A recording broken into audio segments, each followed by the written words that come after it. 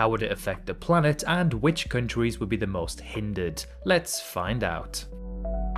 Now, before we dive into the details, let's travel back nearly 6 million years to experience the Messinian Salinity Crisis. This crisis nearly spelled the end of the Mediterranean Sea, when tectonic movements caused the Strait of Gibraltar to close, cutting off the Mediterranean from the Atlantic. Over time, evaporation outpaced the inflow of water, causing up to 80% of the sea to dry up. This is what Europe looked like during that time. However, thanks to the Zanclean flood, tectonic activity reversed the blockage, allowing the Atlantic to flow back into the Mediterranean, essentially saving its life. But what if theoretically an event like the Messinian Salinity Crisis were to occur again, but this time see 100% of the sea disappear?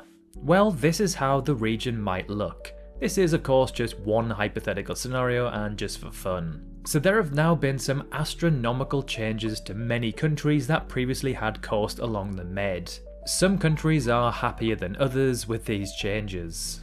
Now, one standout country that is completely unrecognisable from how it currently looks is Italy. Its famous boot-shaped country is now just a big old blob in the middle of this newly formed region. A country which used to have a significant presence in the sea has now become much larger but massively landlocked. It used to have the highest exclusive economic zone claim out of all 23 countries, with some 542,000 kilometers squared due to it having so much coastline and large islands within the sea. But in this new world, it has 0 kilometers squared.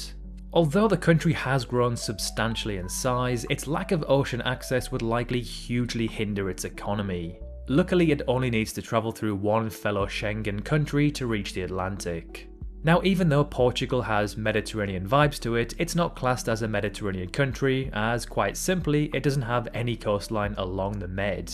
The country only has coastline along the Atlantic, meaning in this new world it wouldn't physically change whatsoever. But as other countries like say Italy have now become landlocked, they may depend on countries like Portugal, Spain, France or even Morocco to use their ports to ship into the Atlantic, giving some economic boost to the Iberian countries.